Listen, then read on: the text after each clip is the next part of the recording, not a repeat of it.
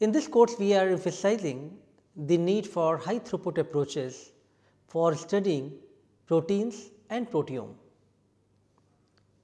For such kind of studies, protein microarrays have become a very robust platform. You have seen there are different ways of making protein arrays, starting from printing antibodies or purified proteins, or even tissue lysates or cell lysate, or even just simply printing the cDNA and make the proteins on the chip using NAPA technology or nucleic acid programmable protein arrays talked about with Dr. Josh LeBaer. So, there are many ways of printing the features on the arrays, and you can have different type of contents which could be printed on the chips. However, finally, what actually makes huge difference is how good your printing is, how reproducible your chips are from one to other batch. There is no variability, and the spot features are really defined, really circular, and you are not seeing any diffusion from each of the features. So, printing technology plays a very important role in whole of the microarray experiments, and especially in the case of protein microarrays, when we have different type of components to be printed on the chip, it becomes much more crucial. So, we have invited Dr. Saloni Sonawala from Arrayjet, who is going to talk about non-contact inkjet bioprinting, which is one of the fastest printing technologies. At Arrayjet, her prime contributions have been in designing and optimizing projects, performing assay transfer studies, and leading advanced technical training sessions for microarray users worldwide. In today's talk, Dr. Saloni is going to talk mainly about what are the key considerations for doing good printing for microarray slides, especially the bioprinting versus microarraying. I hope you will enjoy this lecture.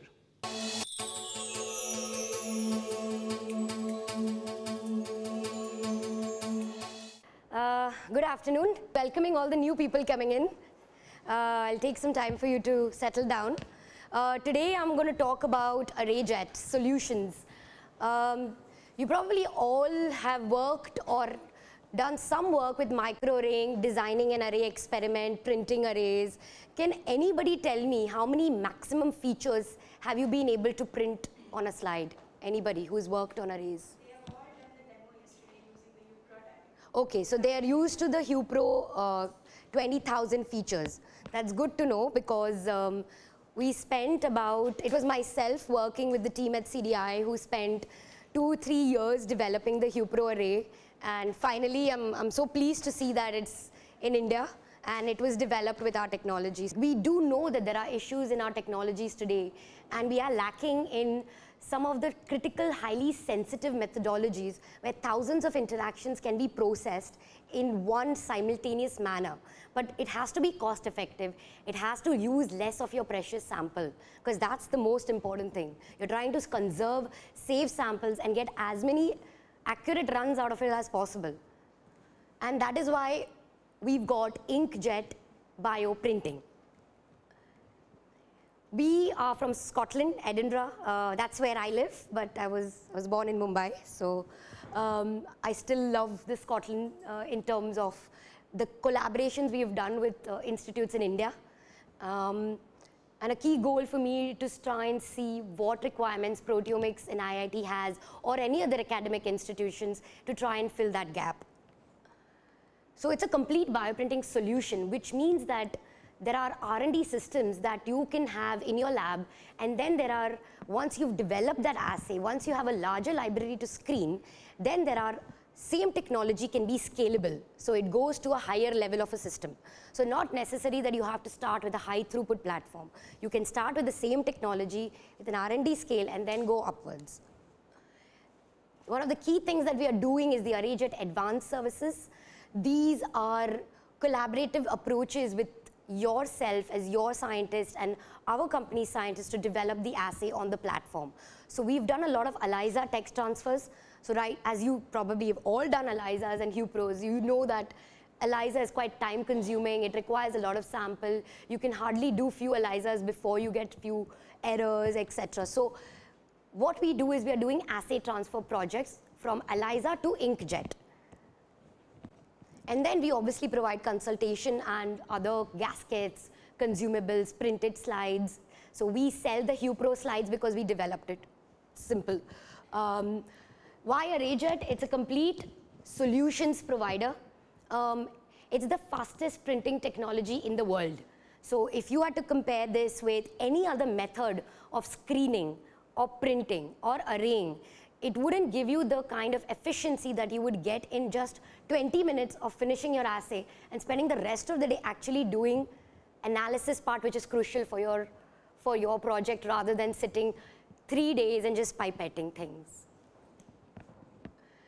Like I said, we have global presence, but especially in India, we've got Lab India Instruments. I'm not sure if how many, I think some of you might know the company. It's a large distributor in India, and they're helping us with a lot of academics, institutions to try and get projects together to make sure the students are able to get the samples and analyze and print them in a particular facility. These are some of the key institutions and companies that we've worked with. As you can see, there is a nice spread of academic institutions like the Sanger Institute, United States Medical Research Institute, Roslin Institute where the dolly was developed, Griffith University, Monash University, so reproductive health science. So these are, we do work with a lot of academics because there are so many different assays and projects that different applications, but instead of investing in 5-6 different platforms, the key idea is to have one platform. Every department, chemical engineering, proteomics, genomics, glycans, they all can come and use it. And it is using a piezoelectric technology.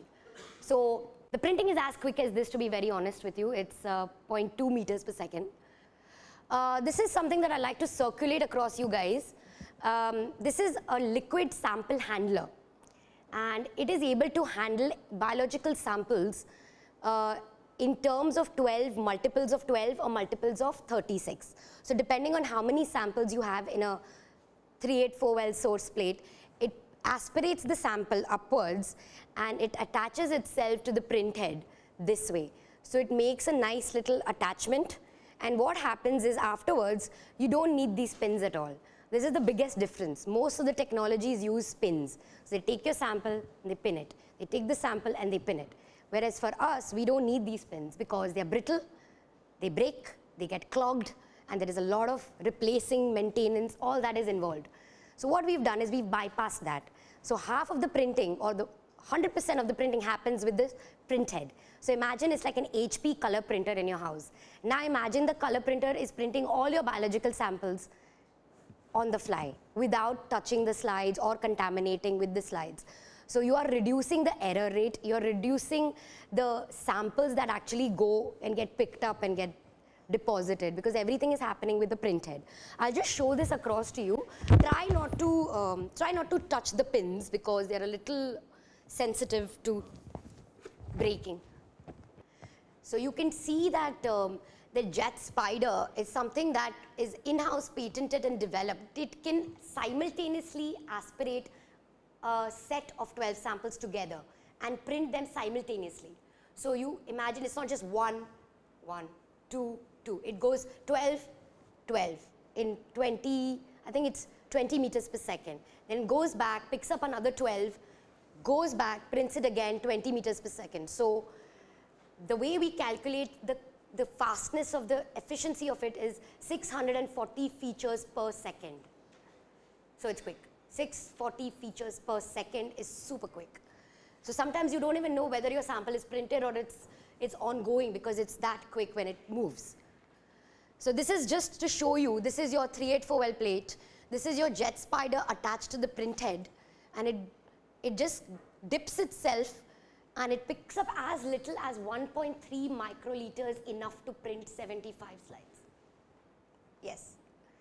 So imagine people struggling with 30 microliter sample, 20 microliters for the whole year.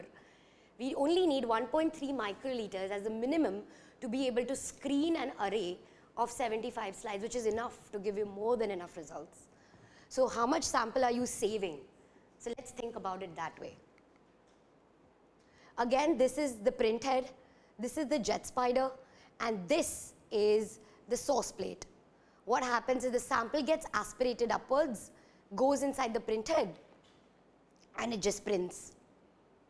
That's the printing. So this is the connection between the printhead and the jet spider, and it prints. This is a bit too technical. It shows you how much volume of a sample you can get in your capillaries of the printhead. Because it's an industrial printhead, it's extremely robust and anti-corrosive. So you can even get to the level of understanding how much volume of sample you need for the whole year to be able to print, let's say, 100 slides or process 96 ELISAs in less than a week. So we can help you calculate this. Again, I'll move through the video because I'll be able to show you offline. This is taken from one of the studies we did, very similar customer to HuPro CDI, very similar customer, but we helped him to do 65,000 features in one slide. So this was high throughput printing style, but you see the morphology and you see the assay results that you get is highly reproducible. So your one slide will be able to do the same job as your slide number 1000. And this is what people have, obviously this is coming from Eppendorf, and we all know Eppendorf. This is the results they got with their contact spin spotter, where it took them maybe a week to do this or maybe 2 weeks to do this. This is the work we did with Arrayjet, not only for HuPro, not only for this customer, but for many of them when we do this work, it is highly precise spots. So you don't see any merging, you don't see any dirt or missing data or anything of that sort.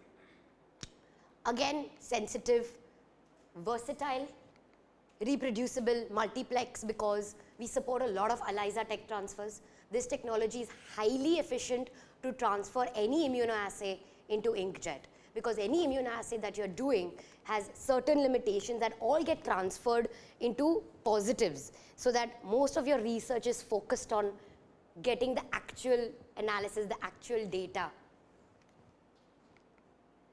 High throughput screening. This is something that we support in terms of whether it's antibody discovery, host pathogen interaction, biomarker discovery, epitope mapping, hybridoma screening. There's a lot of discussion on Napa arrays, hybridomas. So we do that. We've helped a lot of people today that you can see in this symposium as well to develop projects around hybridoma screening, where you have your lysates. They get printed off on one layer. So different lysates get printed off on different slides. Then you have your target antibody of interest that gets printed on top of each other. So you can imagine there is a spot and then there is another spot on top. And because of that binding of one spot to another spot, it's called a spot-on-spot assay. So it's a spot-on-spot type of printing, where you can make sure the entire interaction or the screening is done while it's getting printed. Antibody validation, which we've all done. Small molecule library screening, again this is for drug targeting, therapeutic antibody screening, and gene expression profiling. Now you are going to think, what samples can Arrayjet handle?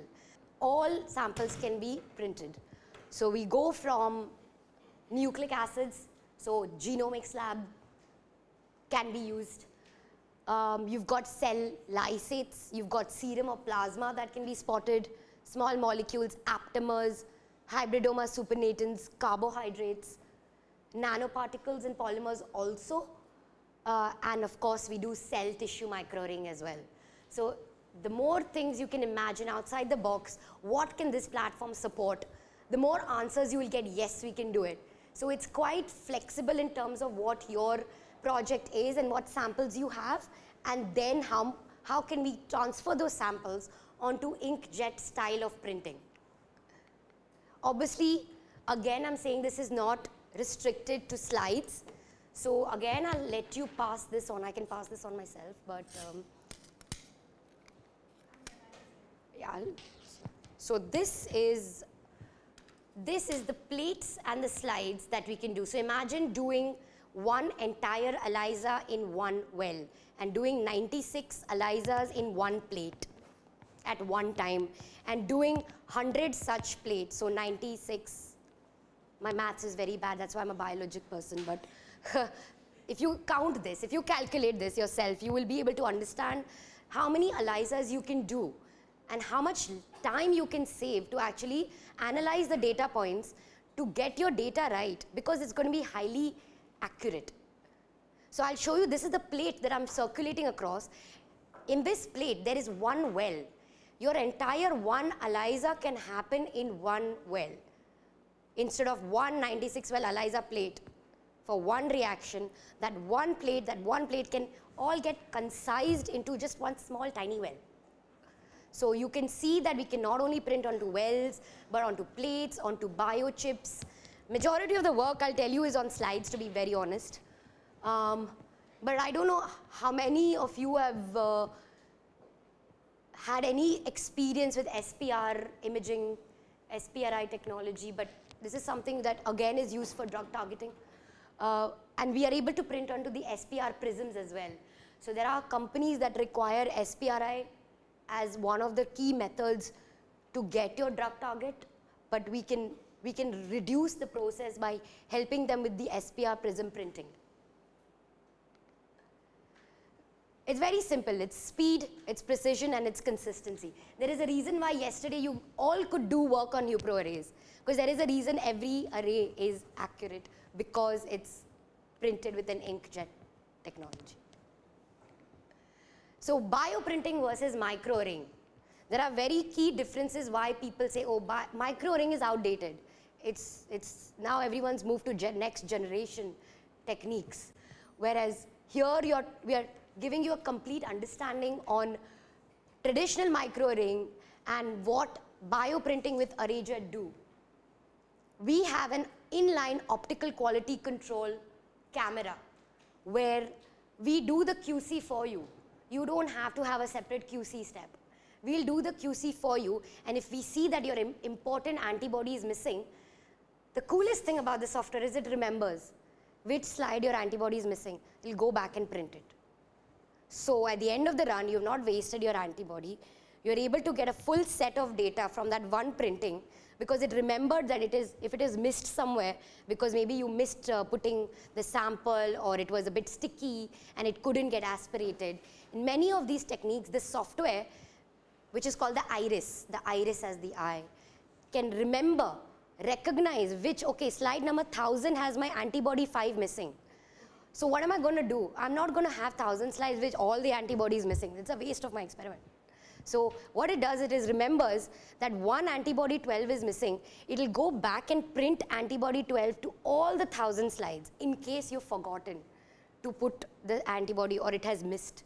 So it will make sure that all the data you get is a complete set of data and not just missing contents, which sometimes we do see with other arraying technologies, that you see missing content. So here we are again bypassing that missing content.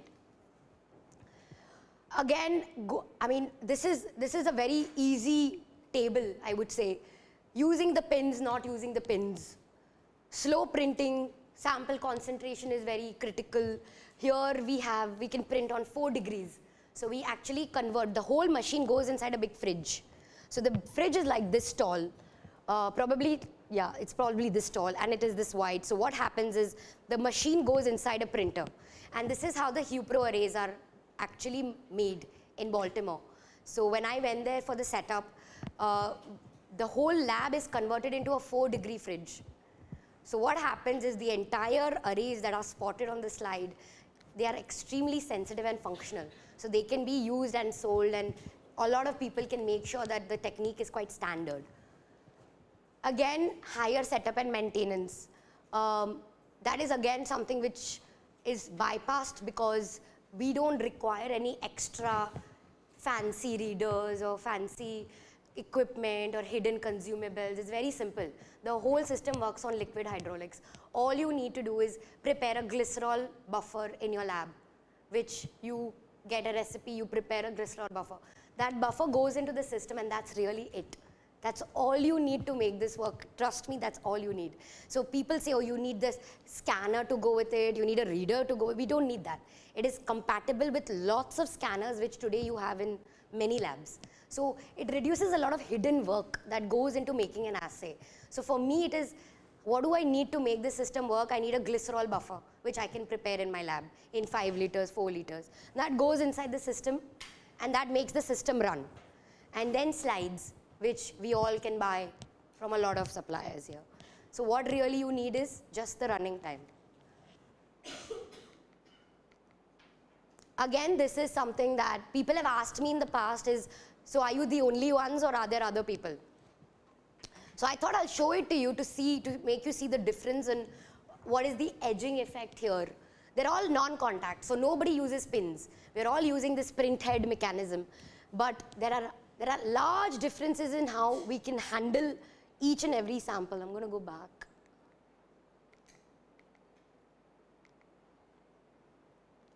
So you can see that the number of plates we can do, the number of samples that can get handled are quite high. And the deposition rate is the fastest, which is why we are the fastest in the world. So if there are assays that need to be done in a timeline and you have to report results in a week and you're not getting success with pipetted ELISAs, what are you going to do? You're going to quickly run to an Arrayjet printer, print your samples, as many slides as you want, and process those assays. Instruments. So this is again, like I was saying, it's not just for companies, it's not just for research or high throughput scientists, it is for R&D work as well. I would say 50% of the people I've worked with personally to develop assays, including the HuPro guys, they're all institutions. We worked with Johns Hopkins, we worked with Sanger, we worked with Monash University, we worked with Griffith. So there are lots of institutes that require these platforms, more than the companies, I would say. So this is our entry-level system, which is called the Marathon Argus. It does not have that camera features that will remember and reprint. All these other systems that are there have the camera feature which will remember and recognize and reprint the spot. This is how the machine looks. It's got glass panels, so it's quite easy to see what you're doing. You can actually see the spots getting printed. This is the space here. These are the 2 bottles I'm showing you where you can prepare your own glycerol buffer, and that's all is needed. So you have your glycerol buffer in the system, you put your slides, you have your 384 sample plate here, you have your slides printing here, and that's it. So it's quite easy. It's really quite easy. I started doing this technology when I think this is ages ago, but to be very honest, I was 22 when I started this. And it was easy for me to grasp it. It was easy for me to understand what the platform, it's not really high level, high tech, it's not that bad. So for students who are using these platforms, it needs to be quite easy for you guys to do things. It shouldn't be that advanced. It has to be easy, it has to be user friendly, and it has to be fast.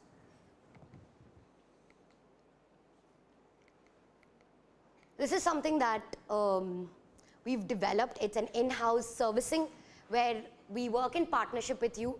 You tell us about your projects. We assign a scientist who can understand what kind of projects you're working on, whether it's an ELISA-based method, it's an immunoassay, whether it's something else, whether you're developing a chemical product, whether you have some chemical samples, anything. You'd speak to us, we will develop a protocol for you with our experience and the knowledge that we have shared with lots of industries to have a very easy, cost-effective method to transfer this into inkjet. So we will print the samples for you. It takes a week because it's very quick. So it comes, let's say on Monday, we'll do the printing on Tuesday. We'll give you the report analysis, so it'll take a week by the time it gets shipped, which is shorter time than many people here locally in India can also give you back as custom printed arrays. And correct me if I'm wrong, but I have been told that the sort of time lead to get the arrays back after printing is about 2 to 3 weeks, depending on how busy they are or depending on how many projects they have. So because it's fast, we are able to do a lot of printing for a lot of students quickly. So in a day, we can finish off a lot of projects. So you don't have to wait for your results or your reports. So manufacturing services, custom array printing. Again, custom panels are available, custom antibody panels are available that we can pick and choose for you. You must have, from yesterday's HuPro, you have, the HuPro content. It's got custom arrays, you've got custom panels. So what we can do is we can pick and choose different antibody panels that you want for your assay, and we can print them however, in whichever fashion you like. That is with Arrayjet Advance. So different ways that we collaborate with students and researchers especially is we have a basic proof of concept like a pilot study where you understand what are the requirements of an assay transfer and then you outsource them. The other few options are these. So there are institutions where funding is extremely critical, and this is why these are the approaches we can take. So we've supported Indian institutes, so IISc Bangalore for the UK IR and Geeta projects for their grant for the system where they feel that all the departments can make use of this. We've supported working with Biocon in India, in Bangalore, sorry, to get their immunoassays developed on the platform. There are few other institutes in Pune as well as in Bangalore where the grant funding has been done. So we are providing complete grant support. So if you do need or you have something which you feel will require the system or will require the services, and then there is a scope for a grant, then we can give you all the grant support for justifying why the technology is required. Very simple workflow. So you'll have an initial discussion with somebody like myself in India, and we'll go to our head scientist or the team of scientists in UK. We'll have a collaborative discussion on what you want to develop actually, what is your assay, what is your criteria, what do you want to achieve out of it. And then we will develop a printing protocol, a printing support mechanism, which at the end of the day will give you guarantee that yes, I can come to them 6 months down the line for a next project and they'll be able to do the similar job for me. So I think this is something that is a crux of the Arrayjet technology. It's a software that is able to make you design the entire array.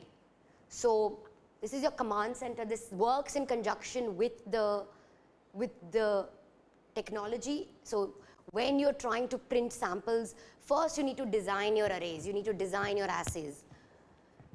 And this is done with the help of a command center software. So let me just take a second here and show you a video. So this is how the technology really works, how the printing is done. You can see this is the platform. You've got a tray of 25 slides and that's how it moves. Each time it moves, it prints 12 samples on one slide, second slide, third slide, fourth slide, till 25 slides in an on-the-fly motion. This is how it's picking up its sample. This is getting into the source plate where your biological sample is. It aspirates. Once the aspiration is done, it transfers the sample into your industry print head, which is like your color print head. So now there is no need of these pins. There is no need to use these pins. Now it's all in the part of the print head. So your sample is here. And then wait for a minute, this comes forward and off it goes. And each time it is doing 12 samples at a time across 25 slides. That's your first tray done. Moves again, 12 samples at a time, second tray done. Moves again, 12 samples, third tray done. It's going to be less than 2 minutes for me to finish my 12 samples across 100 slides. So this is the quick motion. This is how quickly it moves as a printer. Once it's finished doing it, it obviously has a standby mode where it is able to wash itself. So many people must be concerned, how do you do the contamination? Is it contaminated? If you're picking up another sample, does it? No, it has its own individual wash cycles. So it does washing automated. So the whole thing is automated. So it not only does the washing, after every time it picks up a new set of 12, it washes internally. And once the washing is complete, it makes sure that the samples are getting back and your new set of samples is going back in. Let me show you another video. This is how we have used a variety of different platforms or surfaces. This is the one that times you. So this video will give you a little bit of a timing.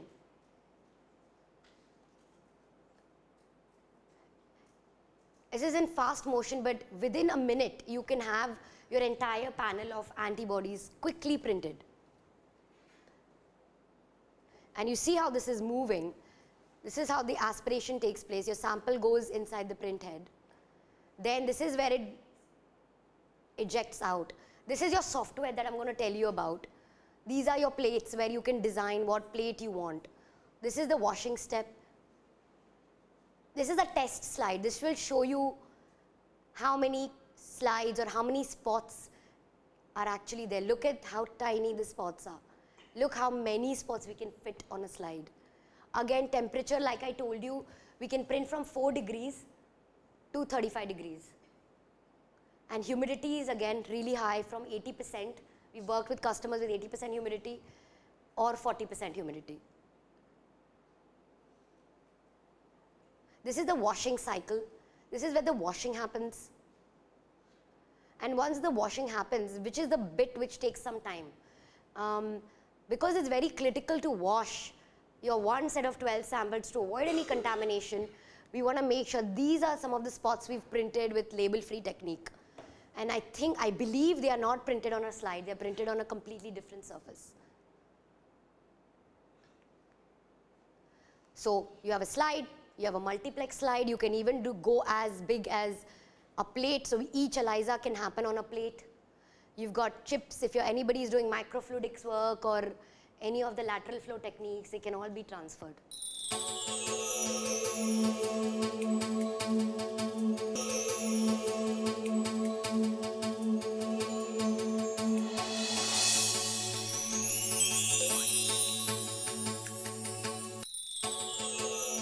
So as I mentioned in the beginning, the success of microarray based experiment also lies in how reproducible our printing technologies are, how good our arrays have been made, and there is no variability or very little variability from one batch of printing to the other batch of printing. Imagine when you are preparing the slides for doing microarray experiments, you are printing in hundreds of slides, a large number of slides at the same time. And if there is a lot of variation to start with, from slide number 1 to slide number 100, then your entire biological experiments and reproducibility will be compromised. So, it is very important to pay good attention to the quality control checks which are required to make good arrays, and of course, as you proceed to perform the experiments, there has to be various QC checks to ensure that the quality is good for your printing and what slides you are going to use. I hope in this lecture you have learnt about inkjet printing and its benefits. You are also taught about different kind of substrates which are used for this printing and advantage of this technology over other technologies. In the next lecture, Dr. Saloni will continue and talk to you about how exactly this technology works and how it can be used for many microarray based applications. Thank you.